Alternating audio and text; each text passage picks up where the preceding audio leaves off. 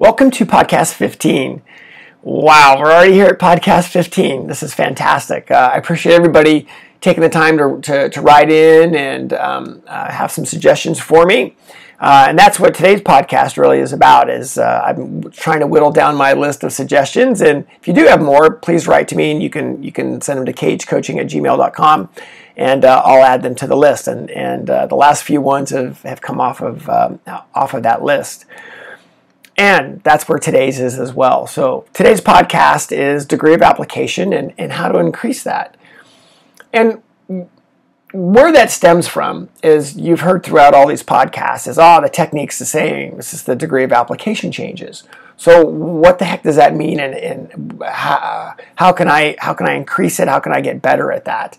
So the fundamentals are the fundamentals, and you've heard me yapping about that throughout all of these podcasts, right? The fundamentals are the fundamentals. So those aren't going to change. It's within each one of those fundamentals on making each one of them more precise. That's what we're looking to do. So whether it's braking or throttle or eyes or body position or the one that everybody wants is lean angle, right? It's how to make it more precise and more fine. And this is a very tough one, because it's both subjective and objective. It's subjective because a lot of your personal feelings and the way that you manipulate the bike come into play. But it's also very objective, right? You can look at it and go, okay, your slowest point of the corner was too early or too late because your degree of application wasn't where it needed to be, or whatever the situation may be. So not only do you have the feelings that you have on the bike, but you also have those report cards to be able to judge what your actions have been, and we'll get into that quite a bit. So we'll start this off with, so what does this mean? The technique is the same and the degree of application changes. What that means is that your technique is going to get more precise. It's going to get more exact. And we'll use braking as an example. So let's say you're going to go to the brakes, and normally you go to the brakes at, and we'll make it up, you go to them at 5, 10, 40, 60, 5, 10, 40, 60, 5, 10, 40, 60. But then you're overslowing some of your entries. You're not matching your brake pressure to the radius of the corner. See, that's your report card, right? It's where you let off the brakes. That's your report card. So now you've got a report card for that, and it's not matching up. Okay, so I need then to change my degree of application to match that radius of the corner. So now what we can do is, if you're overslowing it, you've grabbed too much brake pressure. Notice how I use the word grab. You grab too much brake pressure and you've overslowed. So we need our degree of application to be more precise, more fine. So now, instead of going to the brakes at 5, 10, 40, 60, you might go to the brakes at 5, 10, 12, 15, 20, 25. Oh, where I let off the brakes there was great, because that's what that radius dictated. So it's the same action, just more precise. So let's take a look at that 5 to 10% brake, right? So instead of 5, 10, it's now 5, 6, 7, 8, 9, 10. 5, 6, 7, 8, 9, 10 instead of 5, 10. So your action becomes more precise. I know, it sounds so simple, right? You're like, well, gosh, I know that. Well, it's actually very, very hard to execute. So it's being more exact and more precise with the same action. There's a couple stories that go along with this, and you've heard me talk about J.D. Patinsky, one of our kind of our Rick ambassadors that we ride with, and he's been a big help at the Rick development camps. And he talks about this a lot, and you've heard me mention this story before, which is, he'll get guys that call up and say, oh man, I want to shoot with your Delta Force guys or whatever it is, because they have the secrets. And he's like, sorry bro, they're just better at the fundamentals than you are. And what that means is, right, they're more precise with the same actions. And this is why we have to keep continually practicing this and getting better at it. It's the same thing with riders. You watched Rossi this weekend at this Las Grand Prix, and I won't say who won the race, but when you watch the races, you compared him to, say, Lorenzo. Lorenzo ran too much lean angle for too long and essentially burned up his tires. where Rossi was able to run maximum lean angle for a shorter amount of time and get the bike in and out of the corner better. It was a great track that suited him. So it was the same technique, it's just Rossi's degree of application was more precise and more fine than Lorenzo's was. So the fundamentals are the fundamentals. It's how precise you make those fundamentals. So you're like, okay, great, wonderful. How the hell do I do it? Let's get into it. First one is, let's be present, right? Let's be present in the moment. Actually have a plan for what you're going to do. If you want 100% result from something, then you need to work on that one particular thing at 100%. So whatever this action may be, whether it's your initial throttle, your roll off of the throttle, you go to the brakes, you release the brakes, your body position, we're going to work on one thing at a time. And again, if you listen to our one of the last ones with off the bike training, a lot of these things you absolutely positively can work on in your car, whether it's moving your eyes or brakes or throttle, and you can start to build some of that habitual movements. So first one is be present, have a plan. And now the next one is, let's have some report cards for what you're doing. Here comes the objective part of this. So you're going to do something that's very subjective, right? You're going to move, you're going to have different movements, and you're going to try to make some of your motor controls different. But we need to have some report cards, some objectiveness to gauge whether that is right or not. So first one, be present. Let's have some report cards on it as well. Let's dive through a couple of these. So let's look at our brakes. Let's say you want to make your initial braking less abrupt. Well, you can do this sitting in your driveway. I like to see you practice some of these things off the bike.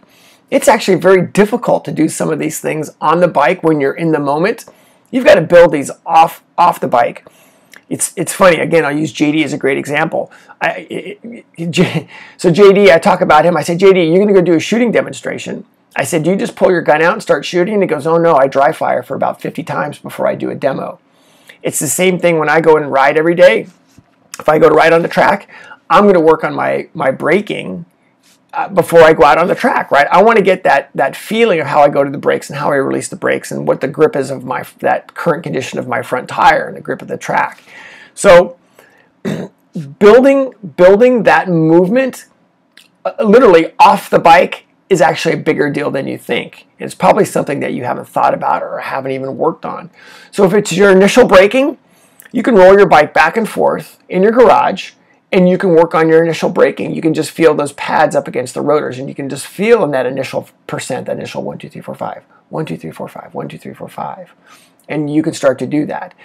So now if you got the 1, 2, 3, 4, 5 right, now even in your driveway, you can work on 1, 2, 3, 4, 5, and then you can start to build more brake pressure, make the hand move slower and build brake pressure. Now you can hold it, hold your fingers there, bike's not moving, hold your fingers there, and slowly release that brake lever, working on how much more fine your motor controls are. This is one that we just can't work on enough. It just never ends with this. We can do the same thing with our throttle. Initial throttle, you literally can start your bike up, do it outside your garage please, start your bike up, and you can work on your initial throttle, and you can work on just going to the 1 to 2 to 3 to 4 to 5% throttle to feel how that throttle picks up. You can work on it right there as well. Again, try tightening up your stomach muscles when you do this. And you can start to work on how precise that needs to be. And when you start to be able to do these off the bike, man, it shortcuts the learning curve when you get onto the bike. So, same thing with your body movements. And body movements, we see a lot of abruptness. And again, you can do this off the bike as well. You can literally sit there and go from foot peg to foot peg. You can go from side to side, off the bike, but you can sit there and go from left foot to right foot, left foot to right foot, left foot to right foot, and build some muscle memory to feel how the weight goes onto your feet. Now do it slower, do it more precise. Feel what your stomach muscles are doing. Give yourself some report cards for what's wrong and right. Then you can get on your bike and go from side to side and feel what it does. So let's get some of these actions going off the bike. It'll make a massive difference when you actually go ride the bike. So we talked about initial brakes. We talked about some end of braking, some initial throttle. Same thing with our apexes and direction. So now that you are riding, you can look and say, wow, where's my slowest point of the corner? Where am I letting off the brake? And now you can start to manipulate that degree of application. And you can do that by looking at how much neutral throttle you have. By looking at how much neutral throttle you have, it'll tell you what your degree of application is and whether you're being as controlled as you need to be, whether you can be lighter and longer at the end of your braking, whether my trajectory as I turned in is correctly. So how much neutral throttle is a big deal. Yes, I know some corner, the radiuses are so darn long that you're not able to you're going to have neutral throttle. But the idea is we do want to try to minimize that as much as we possibly can. So you got some good things there on how much neutral throttle. Another great report card to make. Now you can look at the degree of application of both end of braking and initial throttle and turn in, again, making it all more subtle with a report card. The one that is really probably the toughest one is lean angle. This is a tough one. So I think the big one with lean angle is one, figuring out where maximum lean angle should be.